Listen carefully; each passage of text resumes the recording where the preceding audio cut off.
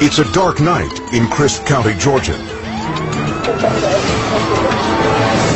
Deputy Stephen Rankin pulls over a driver for blasting his stereo. About 2 o'clock in the morning, I wanted to stop the car simply just to tell him to turn the music down, so it was extremely loud.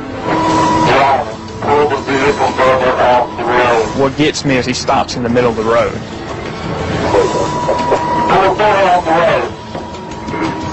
And I suspected possible DUI. The man isn't drunk. He's career criminal Ben Westbrook, and he has a gun in his lap. Rankin approaches the car.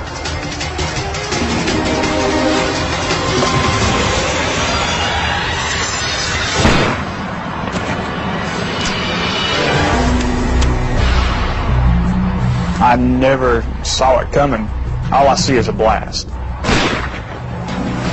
My face went completely numb.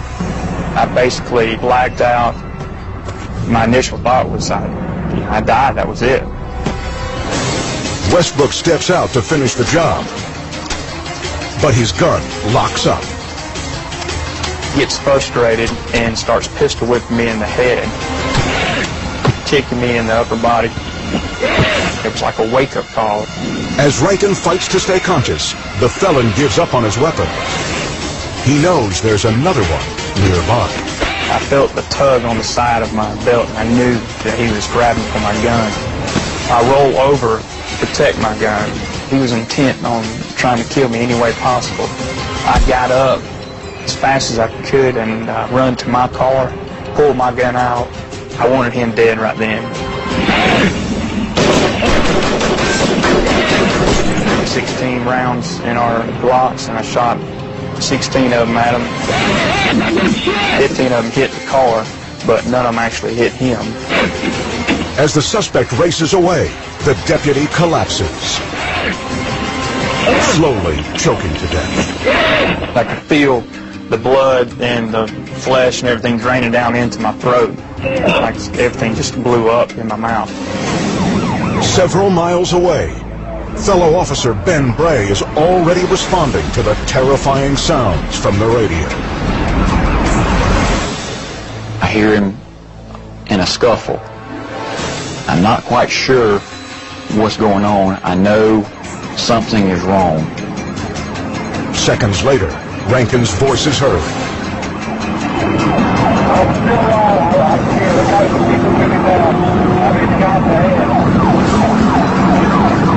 I couldn't believe that this was actually happening. And all I know to do right then is pray. You know, I say, God, please let me get to him. Bray races up to the scene and comes upon a numbing sight. I see blood, I see teeth, I see his glasses. He says, is my face gone? I want to know. I can't feel my right side of my face. Only an entrance wound is visible. The real damage is hidden inside. Bullet entered in just under my nose. The top teeth in my right side of my jaw are gone. It went in between my windpipe and the main artery and hit my C1 vertebra and fractured my C1 vertebra. As medical personnel arrive, the APB goes out across the county. We're looking at a mercury stable, 1 male, black oxygen. The would-be killer is captured the very next morning. He kept using his cell phone, and we were able to ping his cell phone and get his location. Westbrook is sentenced to the maximum time allowable for his attempt on the officer's life, 63 years. I definitely believe he deserves a lot more. The only way I can describe him is not quite human, more animal than human. Deputy Rankin makes an astonishing recovery from this stone-cold attack. A miracle that he credits to his deceased father. My father, he came to me that night. He's been my guardian angel for about since 1994. He, kind of told me, it's time for you to fight back.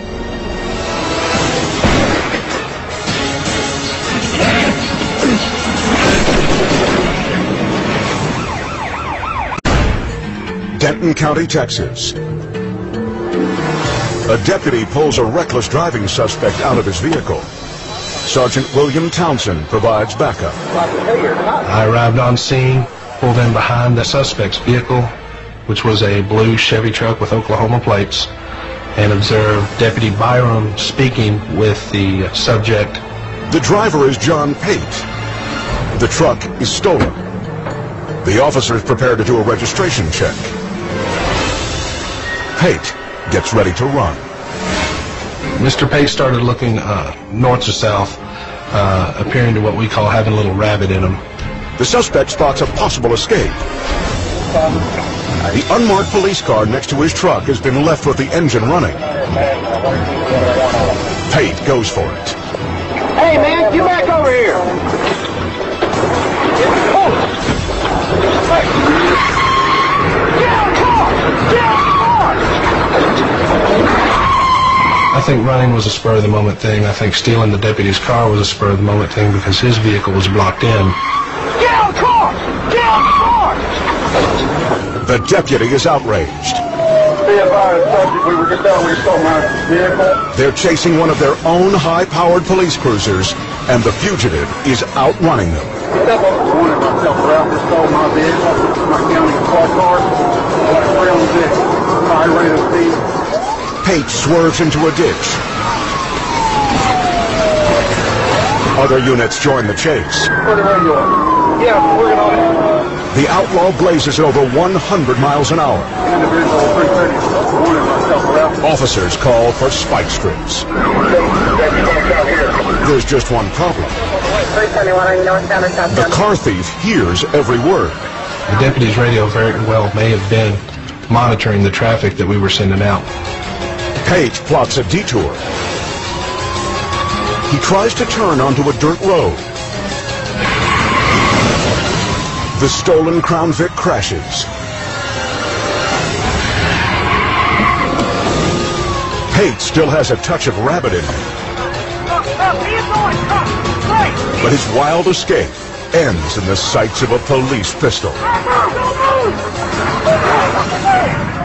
Some of the statements that he made after being restrained by the constable and the Pilot Point officers was that he was looking forward to going back to prison and that he would have a nice story to tell them.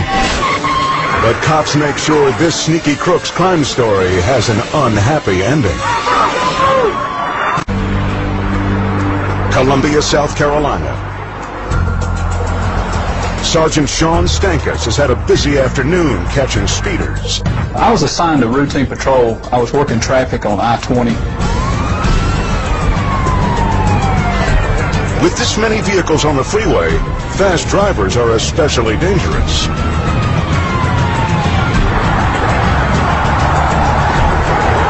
How you doing? Yeah, the driver's license isn't really close. But maybe not as much as the ones who've been drinking. 45, okay. But that same guy is going to be the one that sent me off.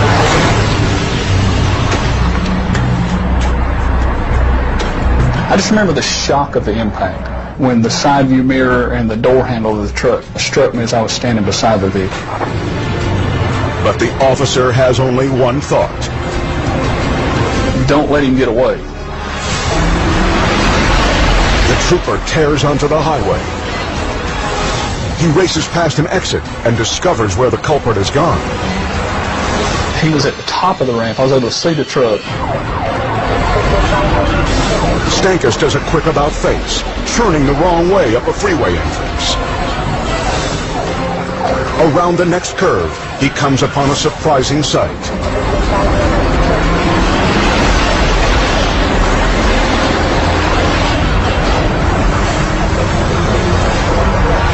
Witnesses to the hit and run have already cornered the suspect. Between these two vehicles, they were able to box this truck in. They basically made the traffic stop. The offender is a blubbering mess. I didn't see you, sir. I'm sorry. The sergeant yanks the man from his vehicle and slaps on some cuffs. All right, the red flag, the right remains silent. Anything you say can't whip you against your full on. Stop me, boy. Mom. He was very drunk.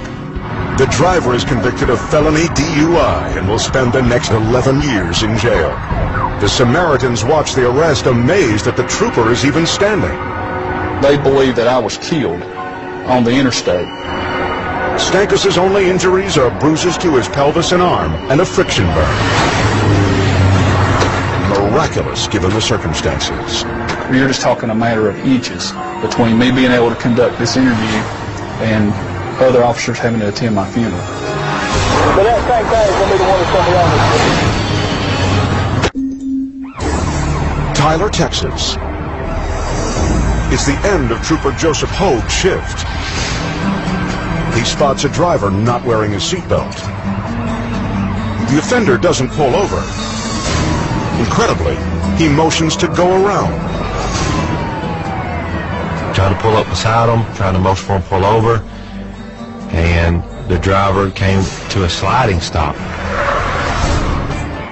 Both cars are in the middle of the road. Hogue's all alone. There's no backup for miles. Get out. Put your hands on the car. Then, Stop! My mom is the devil. Lord, please stop. Get out of this place. the driver's crazed out of his skull on PCP. Hogue muscles the blabbering druggie into a half Nelson and tries to pull him down. Hogue needs help. He never radioed his position. Worse, there's another suspect in the truck. The passenger yells for his wasted pal to cooperate. Hey, don't do that. Put your hands behind your back. I will stop if you stop. But the fight goes another round. Stop it up! No people! No people! Hogue uses every ounce of strength to control the lunatic. Even pepper spray can't stop the madman. Get off on me! Get off on me! No! I'm not stopping! I'm not stopping! It was obvious to me that he had, quite some strength. It's kind of an all-out war in the middle of the road. Finally, he grabs the car's radio to call for help. 1493, Tyler, give me. Somebody! Now it's a battle of who will last the longest. You're not gonna win! Don't move!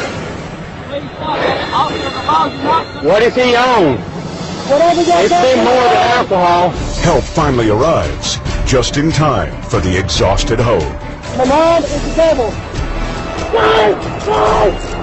The blitzed perp gets hauled by 3 cops into a squad car. It's his second and last trip of the night.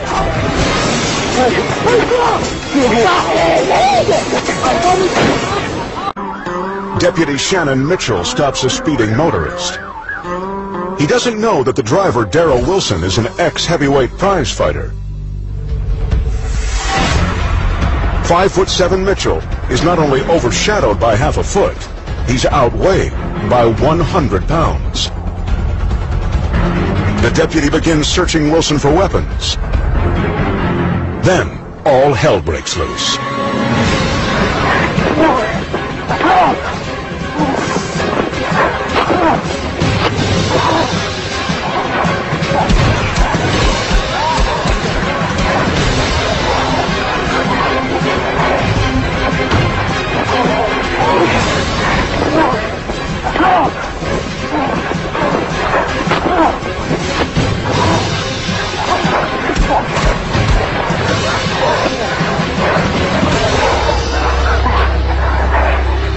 Tried to come up off the car and turn around.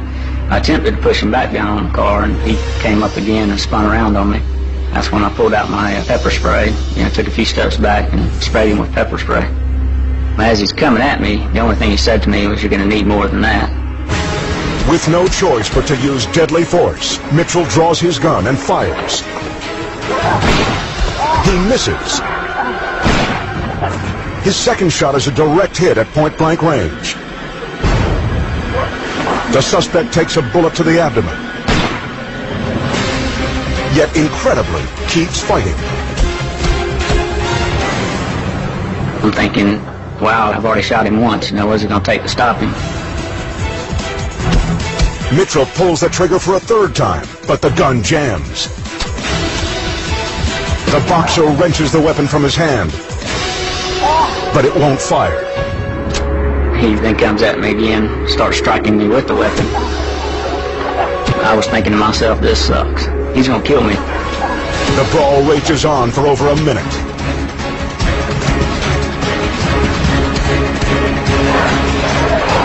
The deputy breaks free.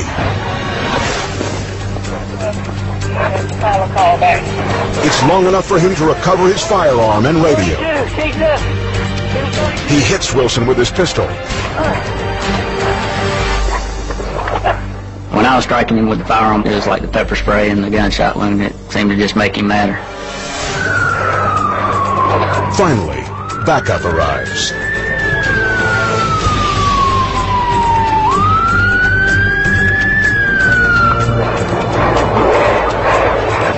Call back. 42, headquarters. 42, keep this. Darrell Wilson is arrested and sentenced to 15 years for aggravated assault. During the attack, Mitchell's head is severely lacerated. Ended up looking like I went about 10 rounds with Mike Tyson. I'm most grateful that he didn't take my life or didn't kill me there that day.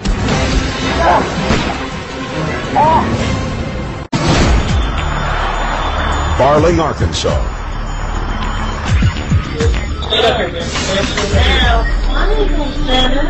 This DUI may be off the streets, but she's still on the warpath. Are you so stupid you don't know I'm drunk? No, I know you are. She was agitated from the minute that the handcuffs went on to her. Well, I would think that you would be more interested in catching these doing this molesting our children or killing our children. An off-duty cop tries to put her in her place. You would have read over a child. Yep. I wouldn't have. Ever. Her behavior was coming more and more and more aggressive. No more you. The woman is about to learn she should have quit while she was behind. You know what's obstruction? Stay down and don't do that again. You understand? This is talking to the police. Do you understand? She stood up, reached across the desk, and with both hands in a sweeping motion, tried to slap me. I just used an armbar technique and took her to the ground. The boozy brawler is handcuffed to a bench, but she's still full of bluster. I will blow your head off your shoulders. It'll all be one big, blurry, bloody mess, and you'll deserve it! She threatened to physically kick my butt. Scott takes the woman to detention, What? knowing there's a good chance she won't remember any of this tomorrow.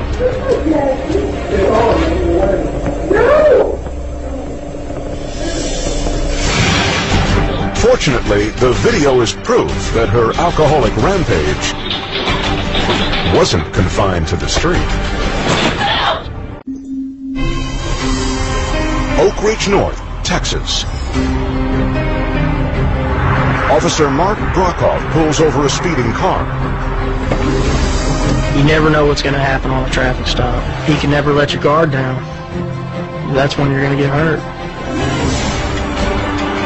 The motorist makes a shifty move. He exits the car and drops something on the road.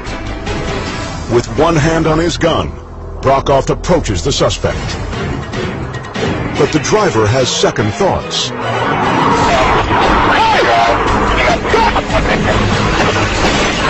Brokoff smashes the window with a flashlight. But it's not enough to stop the defiant renegade. I'm running alongside the driver's door, banging on the window. I can see both occupants looking up at me. They look scared to death. The traffic stop takes an even more bizarre turn, as the pair makes one of the slowest getaways ever. Thought that was kind of odd. Usually when somebody runs from you, they punch it and take off. A couple hundred yards later, the driver pulls over for a second time. I could see a lot of movement inside the vehicle. I knew they were about to do something, but I didn't know what. I don't know what he's doing. He's stopping now. He just tossed something. The passenger hurls a plastic bag out the window. He just tossed something. Brokoff moves in. Get on the ground! Get on the ground! Stay in the car! Stay in the car! Get back in the car! Get in the car! Get in the car! Get in the car! Get in the car! Stay there! He turns his back as if he's going to jump over the concrete barrier. I guess he notices that it's probably about 40, 50 foot high. He didn't want to jump. Stay there! Get in the car! You better stay right there, man! You better stay right there! It's one way to get shot! You didn't do nothing, as you say, you tossed something over the damn wall! You want to tell me again you didn't do anything? Shut up!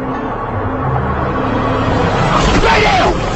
Stay down! Don't shoot! Stay down! Stay down!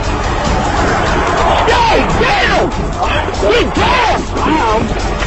My hands were tied. I couldn't get onto the radio because I had one at gunpoint, and then I was fighting with the driver. Get here, baby!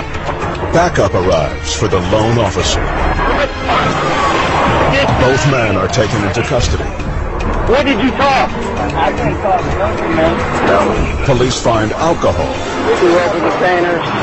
and the tossed item. We have a positive response for cocaine. They also discover something more dangerous than drugs, a loaded gun. I know when I found the weapon, my heart just dropped. The driver's charges are dismissed, but as for his passenger Carlos Gomez, he's sentenced to 3 years in jail for possession of a controlled substance, possession of a firearm, and aggravated assault.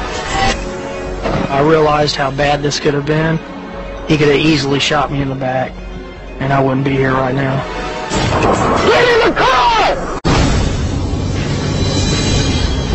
Lima, Ohio.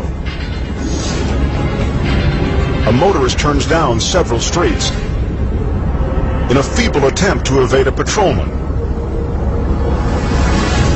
He's quickly located, parked in a nearby alley.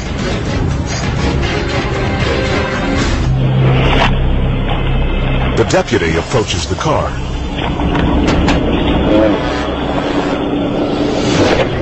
Alright. Can I see your driver's license, please? You don't have it on. With no identification, the officer runs the plates David North, 25. and discovers the vehicle is connected to a recent kidnapping. Whose car is this? The policeman isn't about to take any chances. I want you to sit there. Keep your hands where I can see them. He begins to handcuff the suspect. Now, I'm going to put handcuffs on you just right now. Don't sit down. But the man has other ideas.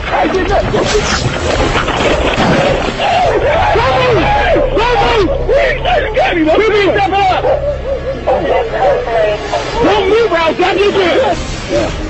As the driver pushes past the officer, the cop draws his taser and fires.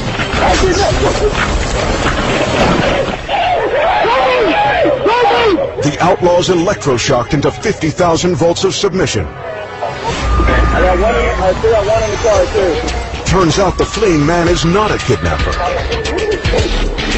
He borrowed the car.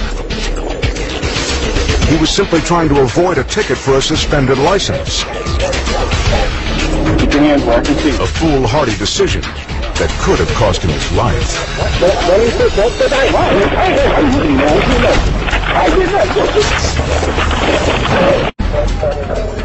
Wichita, Kansas. It's just after midnight when Deputy Tom Prenier pulls over a speeding van.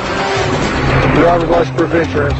But even routine traffic stops like this one can turn dangerous in the blink of an eye. Just some kids coming back from the lake, and I was just standing there talking to them. But the guy behind the wheel has a problem. You got a driver's license. What you got? You ain't got any license, period. It's an offense Pranier could bust them for, but he just wants to make sure there's nothing more serious going on. My intention is just find out, who was out at 1 o'clock in the morning, if they were out doing anything they weren't supposed to. Right. Do you know he doesn't have a license? You lied to him. You lied to me now. Now, come on, man. But just when Pranier is getting to the bottom of one story, You just lying, I'm coming in here about. a second one unfolds.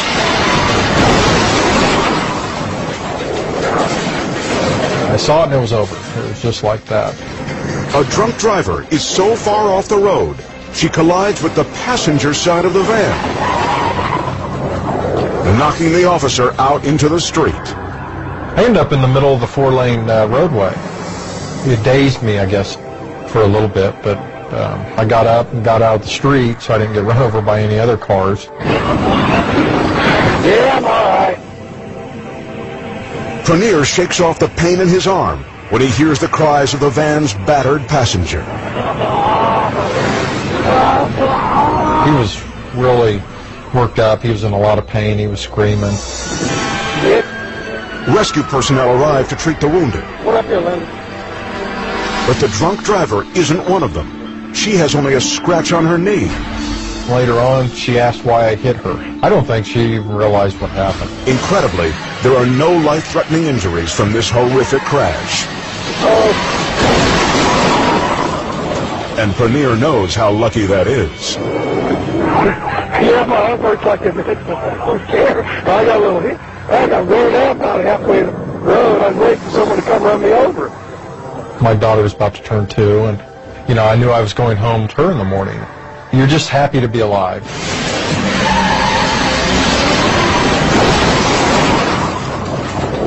Someone is definitely looking out for me.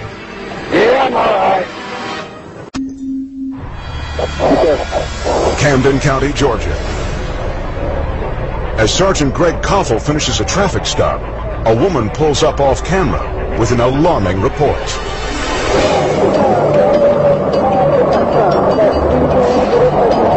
This woman pulled up behind me to let me know about a small red pickup that was possibly intoxicated. Koffel closes in on the suspected DUI. But instead of pulling over, the driver peels out. He pretty much let me know that he wasn't going to stop. Things start going through your mind. Why is he running? Is he running just because he's intoxicated? Has he just committed another crime somewhere? As he gets closer, the deputy spots trouble.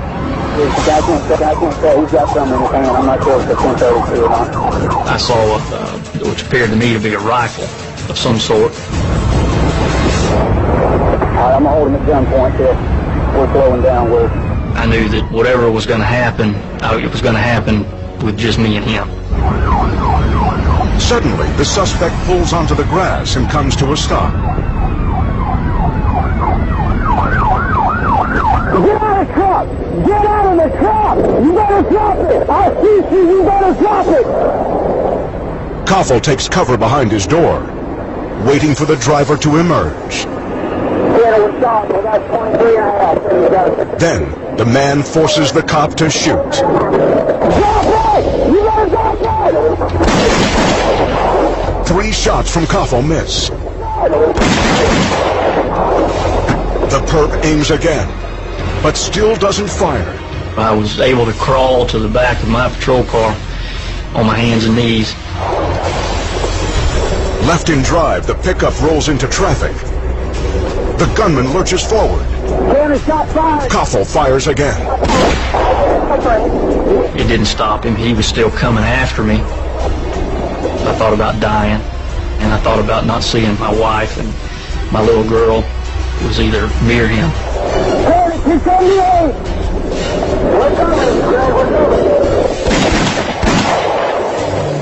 The gunfire abruptly stops.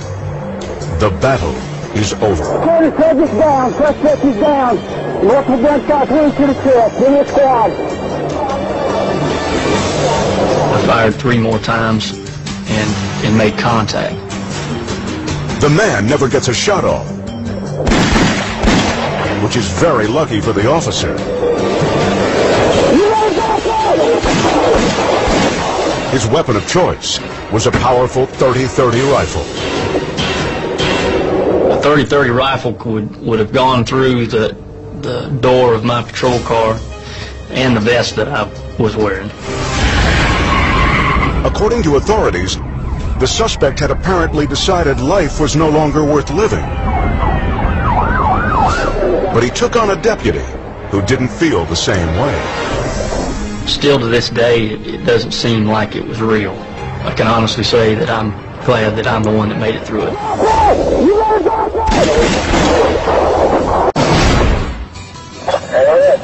Orlando, Florida.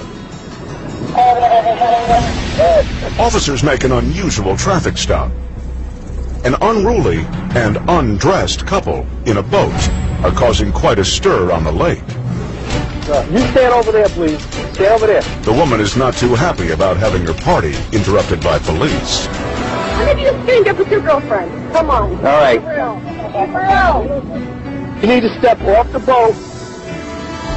You and the whole Orange County Sheriff's Department. We pay your salary. Okay, ma'am. So, we're trying to have fun. We're naked. So what? But the officer suspects they've also been drinking. Don't move. Just give me your test. Stand right there. Stand right there, please. Stand right there. Ma'am, will you stand over there, please? First, it's the man's turn. He's asked to perform a challenging sobriety test. A, B, C, D. Recite the alphabet. F, G, H, I, J. Like that. Do you understand those instructions? From A to Z. Do you understand those instructions? You can't go that far? I don't have the education value. Okay. They've seen enough with this guy. No, sir. Now it's time for the woman to take a stab. But the lady is so convinced she's sober, she actually starts doing her own tests. What are you doing? Want me to hold my left out? No, that's okay. This is on an incline. Come on. That's all right. Listen. Stop. This is because I'm strong. Turn around. It's time for her to join her boyfriend in the back of the cruiser. Place me under arrest for DUI. What? DUI. What's that? Voting under the influence, ma'am. But even under arrest, they remain defiant. I know people are powerful. I want all 4 of your names. I'm just the hell out of them. No, I'm going to get your names. Don't worry about it. It's all in a long day's work for an officer trying to keep the streets and the lakes safe from drunks. What? Turn around. Place me under arrest for DUI. Frisco, Texas.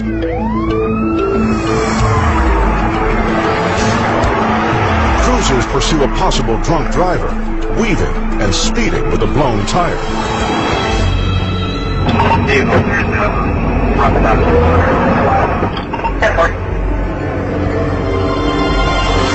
The suspect pulls over. Cops hit the Mercedes with a spotlight. The woman isn't getting out.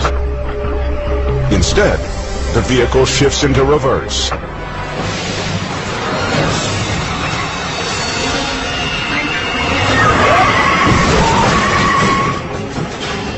Suspect ran my vehicle. Get out of the car! Get out of the car! Get out of the car! Hands up! Police rush the car with weapons drawn. Get your hands up! Hands up! Hands up! Get your hands up now! It could have been an accident, but cops take no chances. Hands up now! Get on the ground! Get on the ground! Get on the ground! Officers make a shocking discovery. The driver is a respected city official. Police believe she stepped on the accelerator when she meant to hit the brake. She's lucky that assault won't be added to the charge of driving under the influence.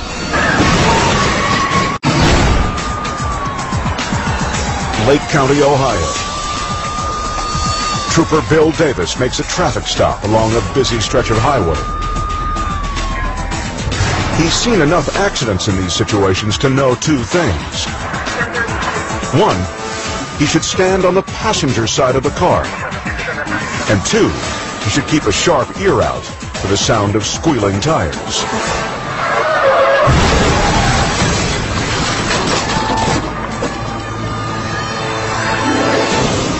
Watch again. A car traveling 70 miles an hour loses control, slamming the stopped sedan.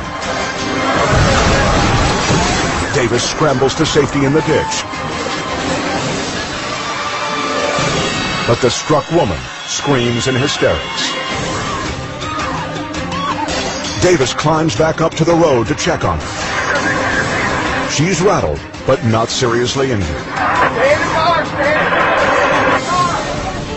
The officer radios for assistance, grateful that he and everyone else involved has just dodged a major bullet. After all, when the crossfire consists of 3,000-pound automobiles, people don't always walk away.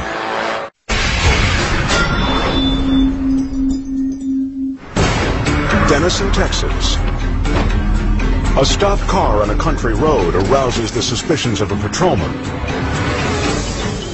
As the officer approaches, the driver tries to pull away. Put your car in park. Okay. You got your driver's license with you? No, I don't think I do in my suitcase. Okay. All right. Step on back here with me. Sorry, I don't. The man is unwilling to exit the vehicle. Step on back here with me. Now, pull him, Go ahead and step back here. The officer grows impatient. You don't have your license with you? It turns out the motorist is lacking much more than his license. He's stark naked. Well, I see why you was wanting your clothes, okay. He provides little explanation for his lack of attire. Well, it's one of those deals. All right. You do this stuff right in the middle of the road all the time? No. It's both hands from there. Okay. The indecent sight proves too appalling for the cop. Why don't you step up here and put underwear on or a towel on or something? The man asks his equally bare-skinned date for clothes. The unclad Casanova is so intoxicated, he can barely put on his underwear. Even a passing motorist gets a peep show.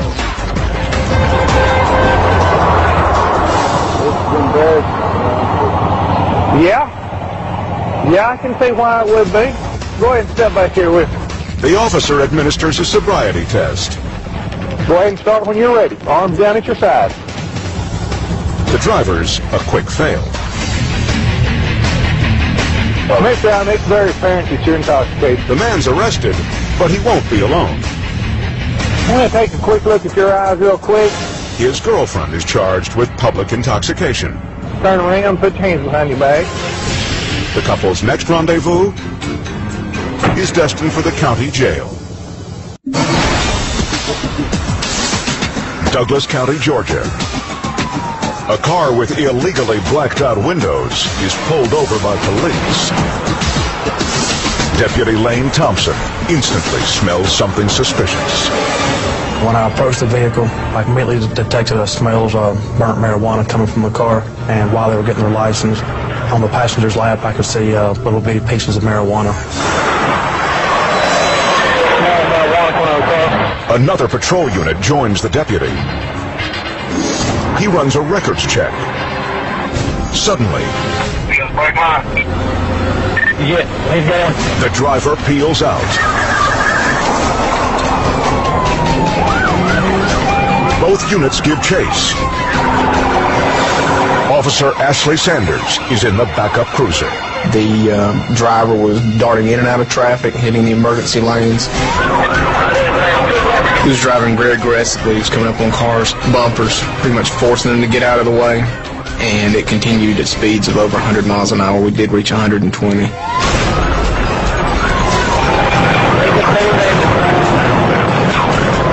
The car spews a cloud of white. But it's not just smoke from the engine. It's also a stash of cocaine. At one point, they opened the passenger side door and started throwing cocaine out of the door because when he would throw it out the window at the high rate of speed, the cocaine was blown back in the car. The suspects speed down the shoulder past a convoy of trucks. The driver of one of the 18-wheelers tries to help out. With us being on the interstate and on I-20, there's a lot of tractor-trailer traffic, and I would think the tractor-trailer got involved by hearing the police chase coming by the other truckers talking on the CB.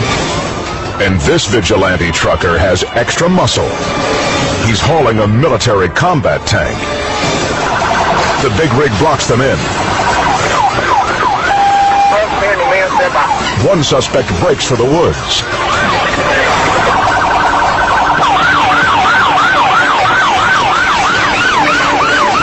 The other fugitive marches toward the cruisers. A police canine is on him in a flash. But in the midst of the confusion, something goes terribly wrong.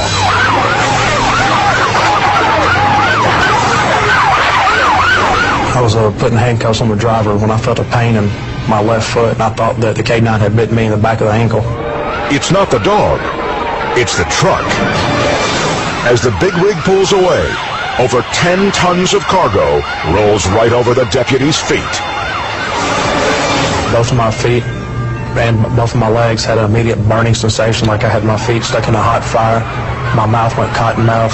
I don't remember jumping up, walking to the guardrail. I don't remember taking my shoes off. My body was in a state of shock.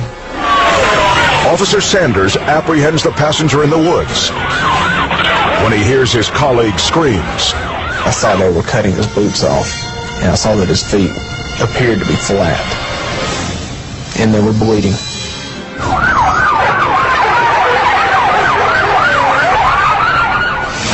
The deputy is fortunate.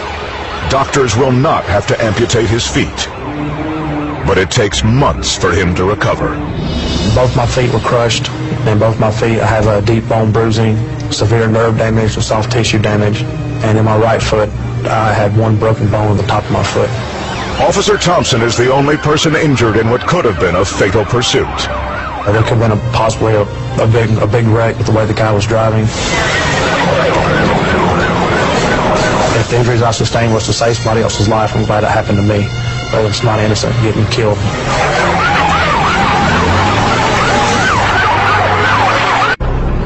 Huron County, Ohio. Hi, how are you? Okay, A state trooper pulls over a man for running a light. He has a van full of children and a family dog. When the man pulls out his license, the officer spots a wad of cash. How much cash are you carrying today? A couple $1,000 for going to his family. The trooper is convinced he's hiding something. Well, back here. Get out of the road. She decides to search him. Oh, sir, I'm going to pat you down here, okay? Sure. Take your wallet back out. When she looks inside his wallet, the officer finds a fake ID. What do you have to, hold up, hey, hey! Don't ever touch me again. Ever. Okay? I'm not taking your money. You understand that? You touch me again, I'm gonna mace you. Okay? Don't you move.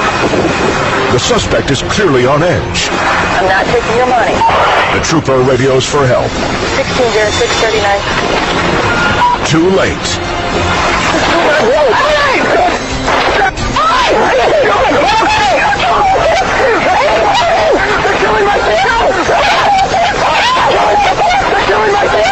The crazed man screams gibberish about his children. The officer pulls a can of mace and blasts him. The shrieking suspect bolts for his van. The trooper maces him again. The officer heads for her cruiser. Unbelievably, the rampaging suspect is right behind her. Again, she's in mortal danger. Get on the ground! Get on the ground! finally gets the hysterical man on the ground.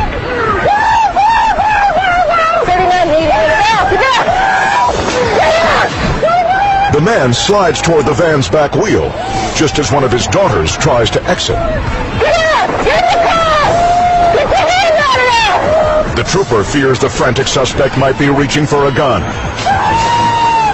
Finally, the driver relents.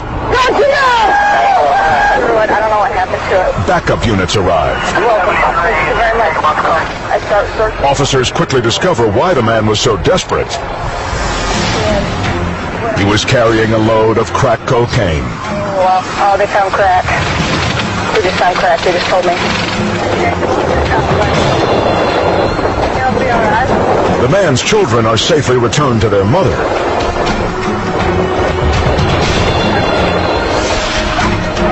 The father, however, is headed to jail for assault on a police officer.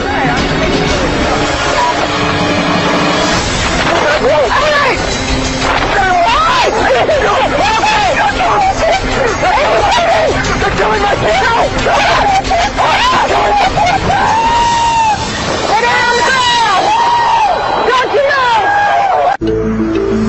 2 a.m. FM 439 and 3219.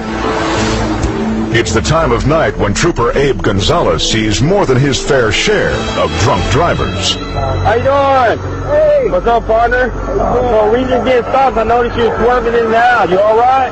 I just wanted to make sure they weren't fatigued or asleep at the wheel or intoxicated. You been drinking tonight? The trooper knows that getting tipsy motorists off the road is truly a matter of life and death. Put that seatbelt on, bro. But sadly, the number of drunks driving on a given night is greater than the number of cops who can stop them.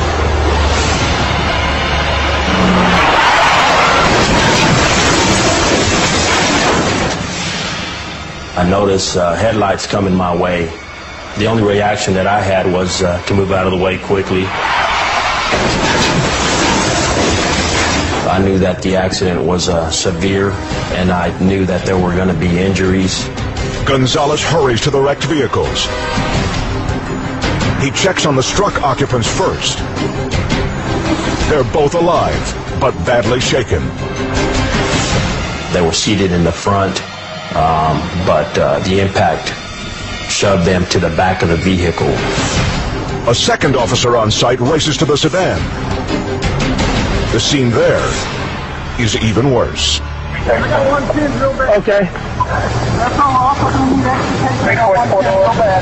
There were 4 people that were unconscious, that were seriously injured. They got medevac coming? We called them. People who drink think they can get home without any problems. You all right? You been drinking tonight? Despite Gonzalez's efforts on this night, it's a mistake these drivers learned the hard way.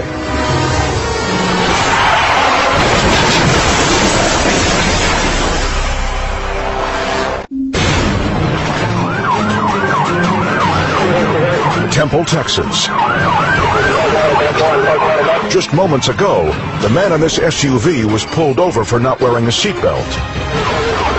Instead of complying, he tried to run over the officer, triggering a terrifying pursuit. Officer Thomas Prado does his best to keep pace with the reckless suspect. I've been involved in a lot of pursuits. You just never know what's gonna happen next. You don't want anybody to get hurt, so you're praying that nothing bad is gonna happen. Prado and the other cops try to box in the madman.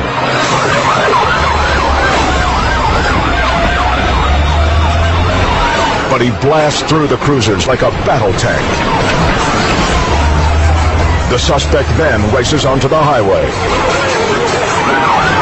man, this guy's gonna kill somebody. Officer Bobby Gutierrez joins the blistering chase. This had to be stopped, and it had to be stopped immediately. It is no different than someone walking down the street with a loaded gun and randomly shooting a gun. In a bold move, Gutierrez tries to shoot out the SUV's tires with his assault rifle. The suspect responds by cranking up the danger. He barrels over the median at nearly 100 miles an hour, then rockets down the interstate in the wrong direction.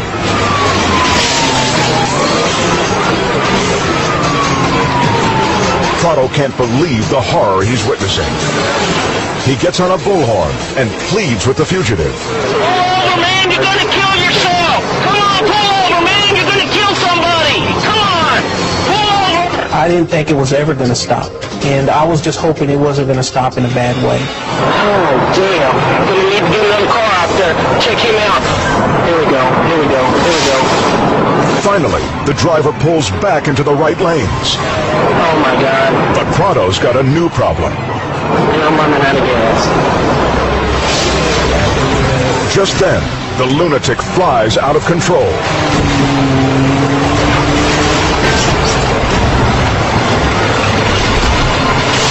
Cops swoop in.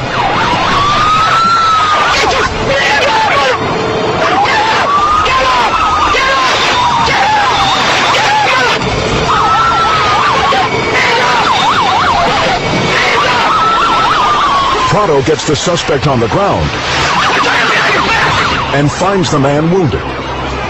I look inside the cabin of the SUV, and there is it looked like a ketchup bottle exploded inside the SUV. There was blood everywhere. The driver, Russell Farrell, survives and is now serving 20 years for aggravated assault. God was watching out after the citizens that day. It was a miracle. Nobody got hurt except for the bad guy. Gahanna, Ohio.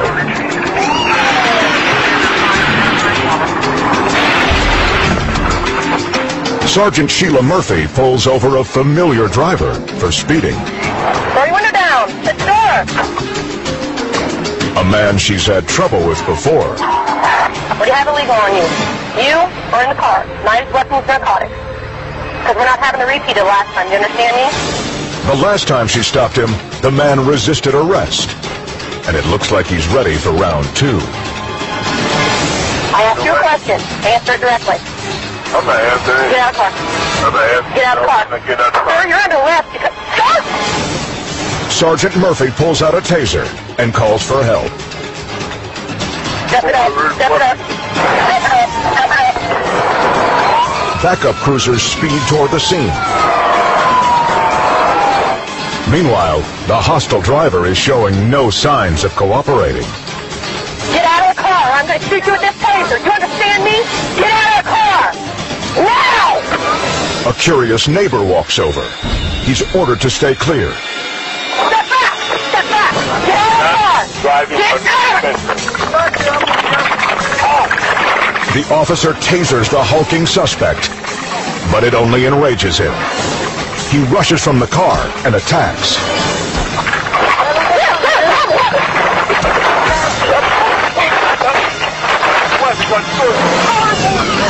Two units race to Sergeant Murphy's aid. The offender has her in a headlock. Release her! Release her! Murphy's taser is knocked from her hand. Get on the ground! Put him on! The attacker seizes the weapon and gives the sergeant a jolt. He even grabs her mace and sprays the cops. You got the taser! You got the taser! Get on the ground!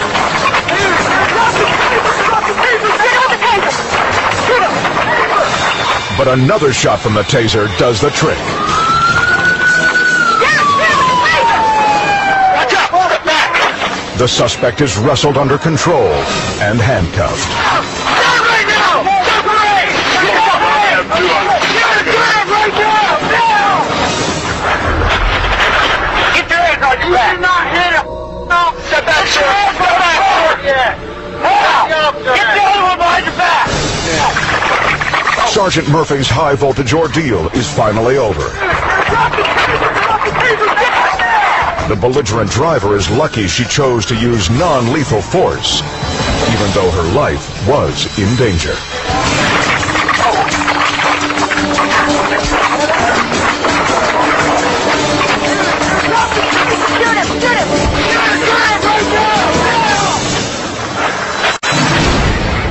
Mayfield Heights, Ohio. Officer Andrew Rocco assists fellow patrolmen during a traffic stop. When I asked him to exit the car, I could see right there in his facial expressions and body mannerisms that fight or flight look in his face. Suddenly, the motorist guns it. With one hand on the door, Rocco is along for the ride. Took a couple steps alongside the vehicle and then realized if I was going to let go of the vehicle, there's a good chance I would fall down and possibly get run over. Shots ring out.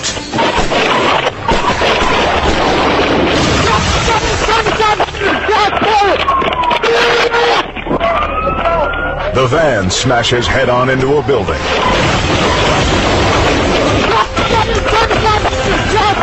I remember thinking, okay, I gotta hold on. The driver swerves in an attempt to throw Rocco from the van. But the cop holds firm. He then punched me in the chest 3 times and then leaned across the front seats of the car and tried to kick me off the side of his car. That's when Rocco fires 4 rounds at the suspect. I wasn't shooting to kill, I was shooting to stop. I wanted to stop the situation. The wounded man, Anthony Woodard, is taken into custody. His reckless decision to run costs him 6 years in the state pen.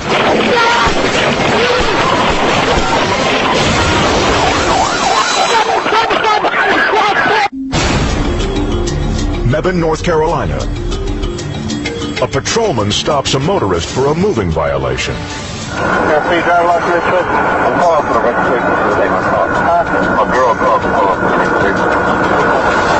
have any kind of ID?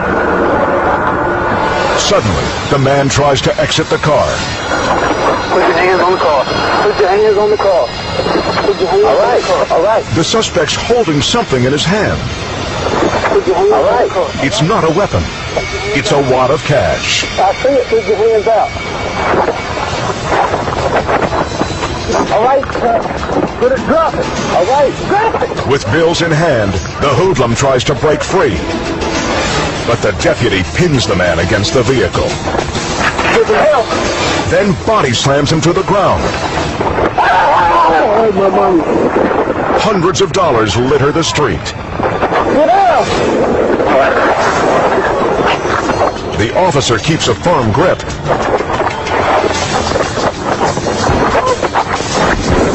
But still has no idea why the man started this fight. I need help! Put your hand down! Put your hand down! Backup arrives. From not one, Put your hand behind your back. but 2 bystanders. The Good Samaritans hold the culprit down.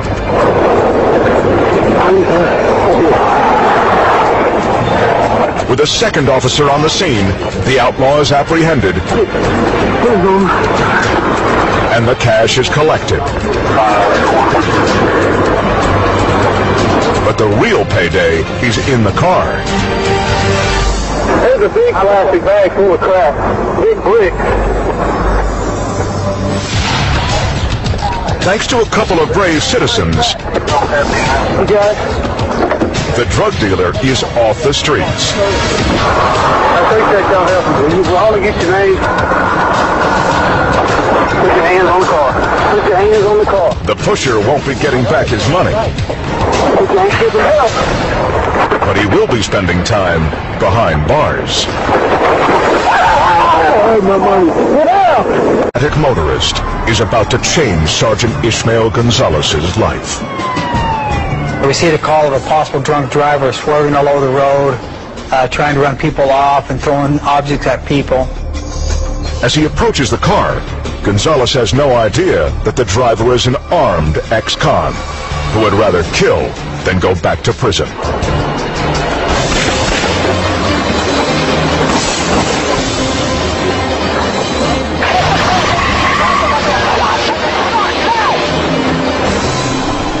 I was able to say hello, and that was about all I got out when the driver shot me. I immediately felt the pain in my chest. I was scared to death. I thought I was not ever going to see my family again. I'm not going to see my wife and kids. The officer retreats and fires back, shattering the Jeep's window and mirror. As the suspect flees, the sergeant breathlessly assesses his wounds. I immediately checked myself to see how bad the injuries were by actually feeling in my chest, reaching down inside my shirt, feeling for bullet holes. Thankfully, Gonzalez is wearing his bulletproof vest. It's the only thing that keeps him alive.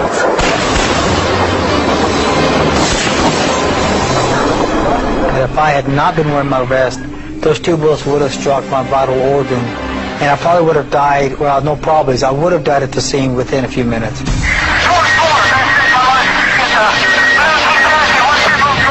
The gunman races away, but a massive manhunt soon tracks him down.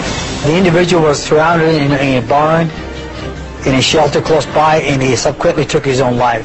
This dramatic video is a chilling reminder of the dangers braved by officers like Ishmael Gonzalez every day. At any moment, you could be faced with life and death situation, and next time you might not survive it.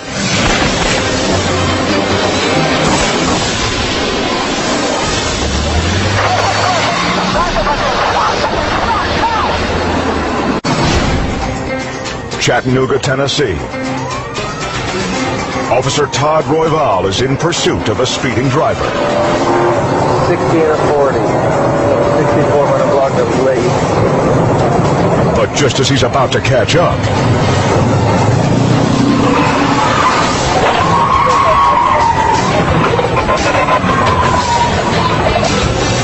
a motorcycle runs a red light.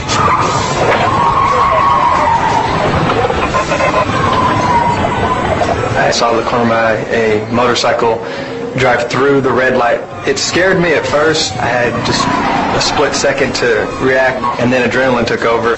Royval swerves, pitching his cruiser into a dangerous slide. The breakneck biker hits the throttle. 237. Got a DUI motorcycle running from the northbound Lee Highway, crossing over 153. He just about hit me. He was all over the road. I knew he was a drunk driver. 237, we turn around. We're going to go southbound on Lee, southbound on Lee. The biker wheels in circles. Royval has had enough and decides to end it. I figured the speeds that we were going, that it would be safe for me just to tap him and knock him over. A sharp jolt to the rear tire is all it takes. Get on your back! Put your hands on your back, right now! 237, I got him in custody. The belligerent man clearly kicked back one too many. I've drunk a little bit, that's it. You drunk a lot of bit? No, not a lot of bit. His blood alcohol level came back at .12. He was still drunk. He didn't have any comprehension of what he did at all. The light was green. The light wasn't green. Yes, it was. For me, it was green for me. The driver, Robert Rogers, is charged with driving under the influence. But if it wasn't for Royval's precise driving, it could have been lights out for this boozed-up biker. If I would have hit that motorcycle at that speed, it would have been working a fatality. There's no way that a motorcycle would have been able, or a rider on a motorcycle would have been able to take that hit.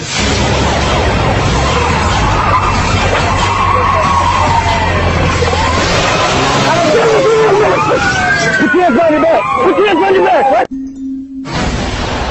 Knoxville, Tennessee. Officer Dennis Bible and his partner, G.T. George, are on scene of a two-car accident. These motorists are the rain-slicked highway's latest victims. There was 3 that I know of accidents that happened in that same spot the same day. I think that spot's dangerous because it's a very sharp turn. The roads were somewhat wet. I didn't do well yet. Bible and his partner are just wrapping up when, without warning, an SUV screams out of control. When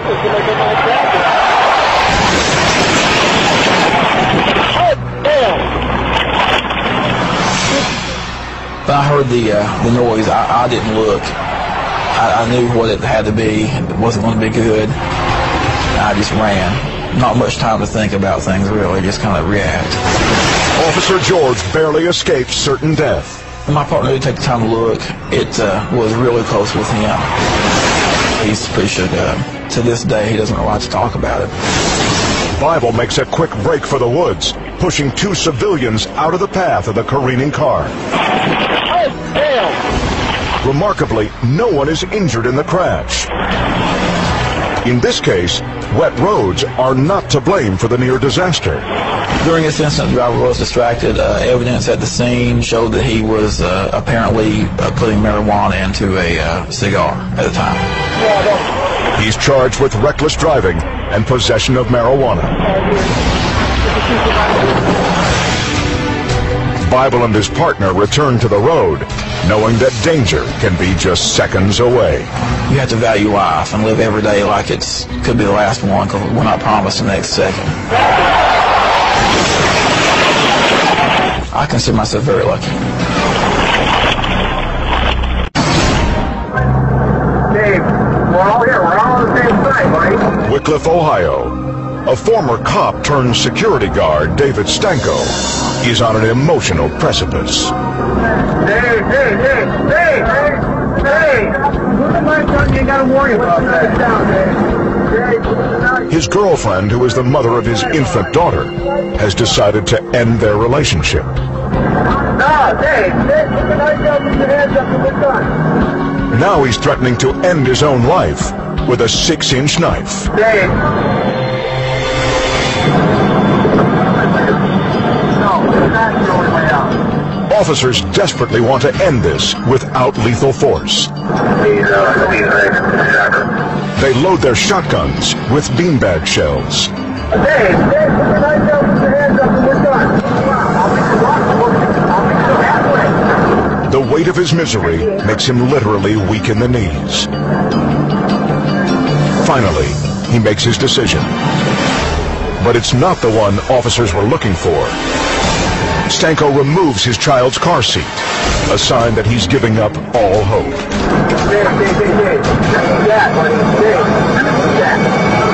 Off camera, he puts the knife to his throat. Officers have to act now.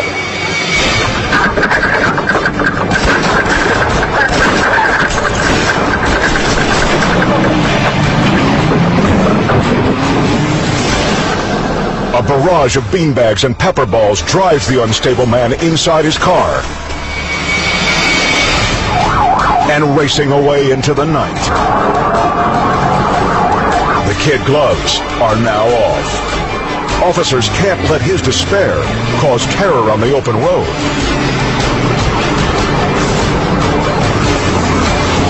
A unit lays spikes at an intersection. His tire is blown. But his determination is not. He continues his frenzied flight, ricocheting off a telephone pole.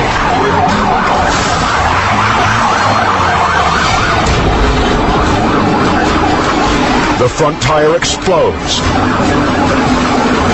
grinding the metal rim in a shower of sparks. The hobbled car lurches to a stop.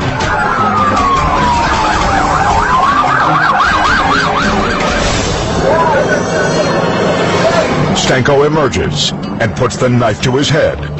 But this time, police aren't negotiating. A second flurry of beanbags knocks him off his feet and convinces him to throw away his weapon. Cops swarm in and pull Stanko from his car. The ordeal is finally over. He won't be hurting anyone tonight. Thanks to the use of non-lethal weapons, he's able to receive treatment at a hospital before facing any charges. Santo Domingo, the Dominican Republic. A road rage incident turns into an armed confrontation. The driver inside this pickup flashed a gun at the man in the purple shirt. He had no idea that he was messing with an off-duty cop. Bystanders try to defuse the standoff. For a moment, the policeman lowers his pistol, a break from the tension. The driver starts to get out. But the argument flares again when he refuses to give up his weapon.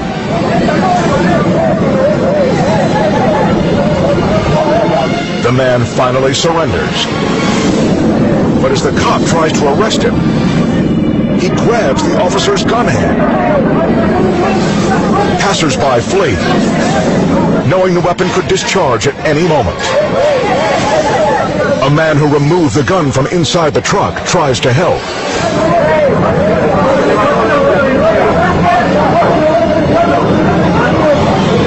The enraged man tires and finally gives up.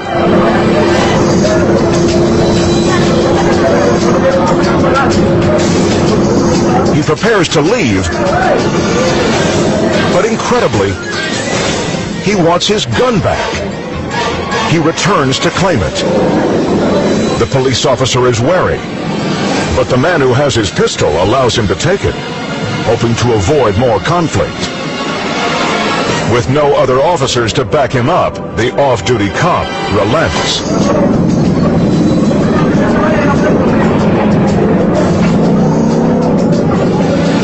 He's just thankful that no one had to die in this potentially lethal confrontation. Texas. How you doing back there? Just checking on you. I'm just checking on you. Okay. A drunk driver is on her way to jail. Now that she's off the streets, the only threat she poses is to herself. Hurting my nose. The intoxicated woman confides in the male officer. Can I mention something to you? I have not had a job in years. Then sets her sights on the patrolman. You want it? You got it. You're man enough. Give you what I've been doing. Her indecent proposal is strictly no strings attached. Tonight, the only action she'll be getting is fingerprints and a photograph, followed by an aching reminder not to drink and drive. Hurts my nose.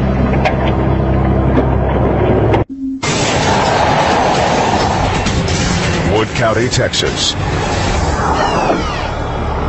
Trooper Joe Hogue stops a horse trailer with expired tags. How you doing? Good, how are you? Yes, sir.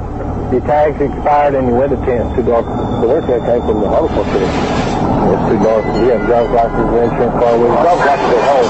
The driver doesn't have his license or insurance, but it's his behavior that has Hogue on edge. The stress level was so high, it did make me a little bit more alert. What's the last name? What's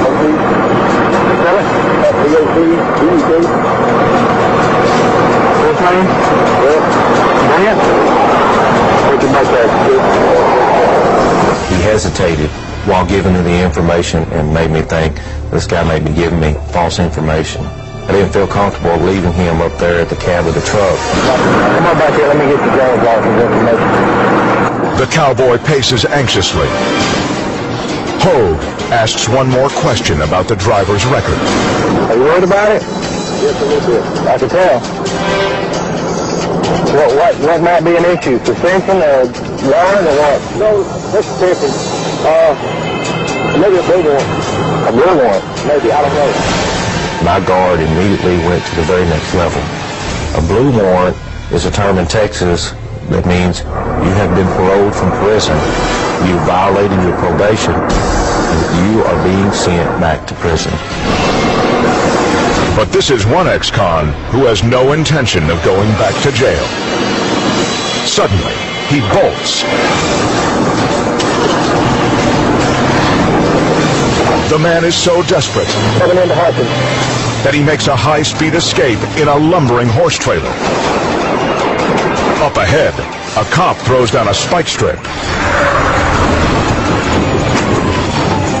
One tire is out, but the pursuit thunders on, blasting straight through the heart of town. It could spell disaster. We've now made the decision that this guy is a danger to society. And we need to do everything we can to try to catch this guy. More cruisers converge. But even with an army of cops on his tail, the felon still thinks he can make it. At some point, this guy is going to wake up and realize that he's not going to get away. Police fire rounds into his tires to grind him to a stop.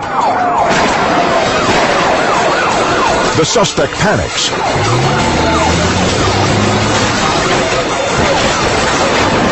Parts of the truck and trailer fly off. Now 2 tires are blown, and the jailbird's flight from justice is about to be grounded.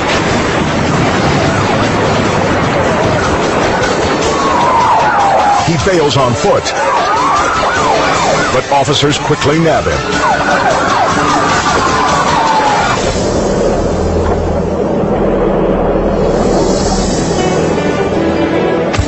Brent Poteet thought he could escape a return trip to jail. But that careless decision only added time to his stay in the big house. I do think this is the most wildest chase that I've ever been in. It was unbelievable.